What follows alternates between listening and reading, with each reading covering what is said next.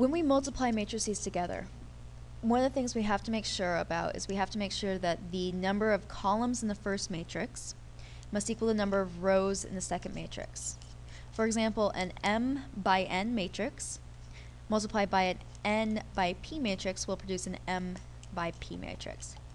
I know that sounds really, really abstract, so let me make it a little bit more concrete. Let's say we have a 2 by 3 matrix. So we have, just make it easy, 1, 2, 3, 4, 5, 6. This is a 2 by 3 matrix.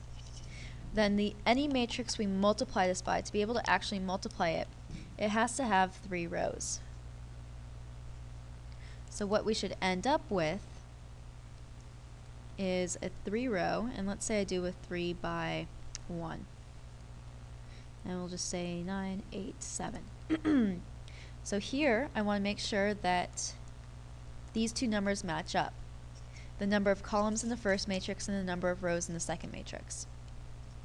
If they do, then my resulting matrix, there we go, will end up being a 2 by 1 matrix. Now we'll look at some examples of actually multiplying these through. Okay. This is the general procedure. First, we want to check. We have a 2 by 2, 2 by 2, so that checks out. Our two middle numbers are the same. We're good, and this should give us a 2 by 2 matrix. There we go. To figure out what the product of these two matrices should be, this is what I suggest that you do. Take your first matrix, 1, 0, 4, 5. Leave space for what your new matrix should be. Take the second matrix and set it up top, 2, -3, -1, 8.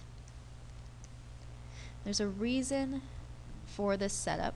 So down here we have our 2 by 2 matrix. The red is going to be the product. To figure out this first element in your red matrix, what you do is you take the first row of your first matrix and the first column of your second matrix. You're going to multiply the first elements together. So you're going to take 2 times 1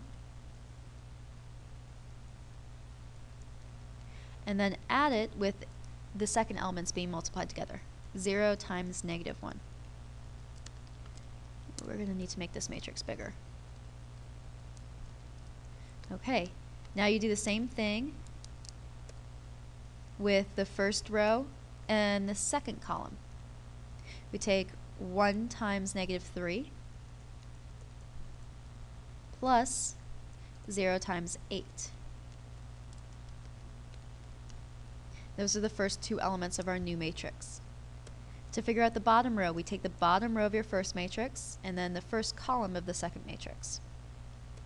We multiply the first elements together, we get 4 times 2 plus the second elements being multiplied together, 5 times -1. And finally, we're going to take the bottom row and then the second column.